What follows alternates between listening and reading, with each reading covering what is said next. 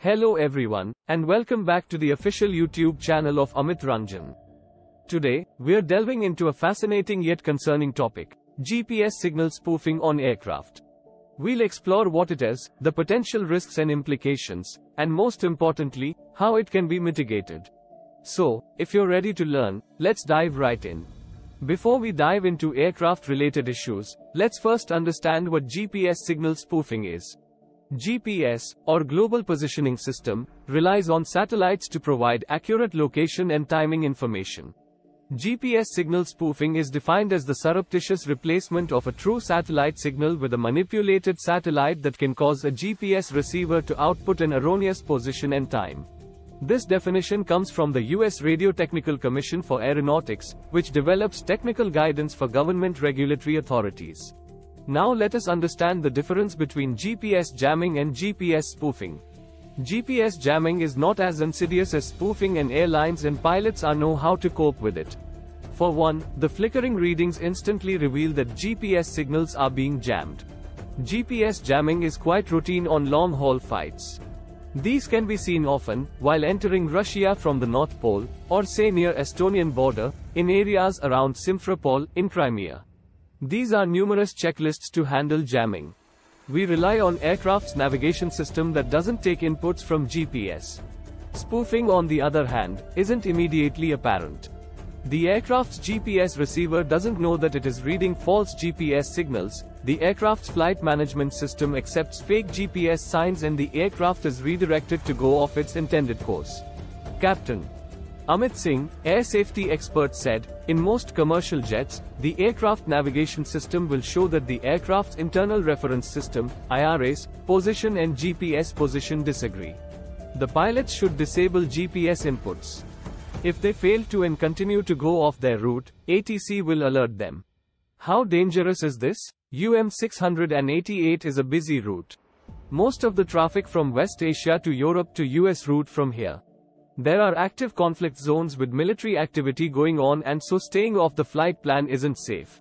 What took the targeted pilots by surprise was how the fake GPS signals succeeded in manipulating the IRS, which is independent, standalone system that can compute GPS position without GPS signals help. This has much to do with the way the IRS system works in modern airline jets. Each aircraft has 2-3 independent IRAs and 2 independent GPS receivers, which calculate the aircraft's position. But as IRAs is prone to errors.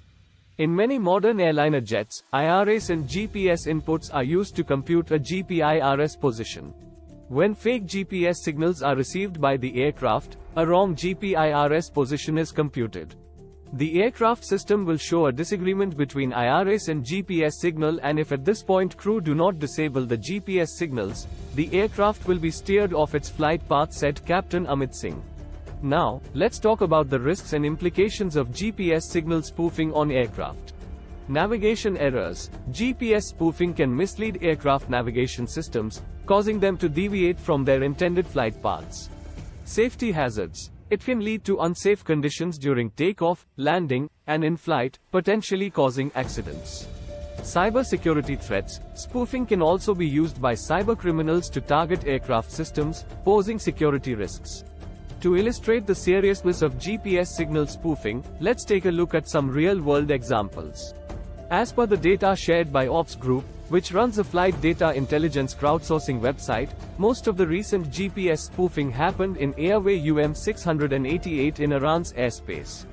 In the response, the U.S. Federal Aviation Administration, FAA, issued a memo to airlines titled, "Iraq, Azerbaijan's GPS jamming and spoofing pose a serious risk." In the last 2 weeks, 20 reports of GPS spoofing on aircraft such as Boeing 777, 747 and 737, and others like Embraer 190, 600, Flacom 8X, Challenger 650 and Global Express have come in from airspace in and around Iran. Now that we understand the risks, let's discuss how we can mitigate GPS signal spoofing on aircraft. Encrypted signals. Use encrypted GPS signals that are harder to spoof. Redundancy. Implement multiple navigation systems on aircraft to cross-verify location data. Jammer detection. Equip aircraft with systems that can detect GPS jamming and spoofing attempts. Regulations. Enforce strict regulations against the use of GPS jammers, and impose severe penalties for violations. Conclusion. In conclusion, GPS signal spoofing on aircraft is a significant concern with potential safety and security implications. However, with the right mitigation strategies in place, we can minimize these risks and ensure safer skies for everyone. That wraps up today's video on GPS signal spoofing on aircraft. If you found this information valuable, don't forget to hit that like button and subscribe for more engaging content. And as always, feel free to leave your questions and comments down below. Thanks for watching, and I'll see you in the next video.